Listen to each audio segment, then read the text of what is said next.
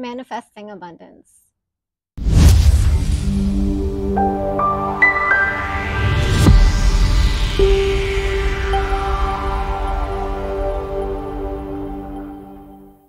Hey guys, so I want to talk a little bit about manifesting abundance, and I was something that I'm feeling guided to share and kind of dropped in this morning because I was like, what am I going to talk about today? And so just to share a little background on, of course, if you know about the law, the law of attraction, so you kind of know the concepts and basics of that. But what I'm wanting to tell or talk to you about is about abundance. When we're manifesting money, money isn't always going to come in the form of physical money, right? It's going to come in different ways. So, for instance, take a look at all the people, who are having their loans forgiven, right? That's abundance because they may not be getting money in the form of, the dollar bill, but they're getting money abundance to that, so they have money in other ways, right? So manifesting is not always what we think of in the box. I have to work 8 hours to get paid, so I have money in my bank so I can spend money. Abundance comes in so many different ways, and so that's the experience that I wanted to bring to you. And it's like we have to open our mind to what and how many different ways can the universe bring me abundance, because if abundance is going to come to pay off a bill for me through a certain way, then I'm going to have money available to me in another way, right? And so that's the experience of abundance that has a broader view than just having money in the bank, right? And so a lot of us get stuck with the logic or the belief that money has to be either worked for hard or things like that. Our loans can be forgiven, if we put it out there. We have to be open to how the universe is going to bring us that abundance, right? Is somebody going to give you money?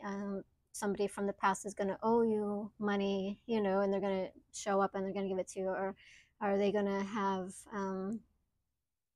your bills paid off, or your loan's going to be forgiven, or are you going to inherit money? You're going to win the lot. It can happen in a lot of different ways.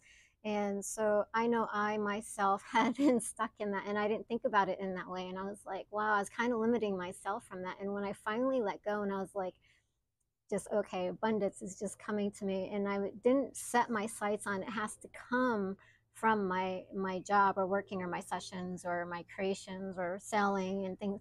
Money just flows, right? And it flows in different ways. So now things are shifting because other things are going away that I don't have to pay, that I am no longer owing. And like even credit cards, right? How are they being taken care of? What's happening as far as the manifesting? Where's the money coming through? Where's is it coming from another person, which helps you, right? And so try not to be just in the framework of money has to come in the form of a dollar that I'm making, that I'm working, that I'm earning, working hard to make, right? And so don't just come from one place. It can come in different ways. And so I just wanted to share that little clip with you here today. So if you're struggling financially, try to get yourself out of that frame of mind, that it has to come from your job and you have to work 2 jobs. Because most of my life, I worked 2 jobs.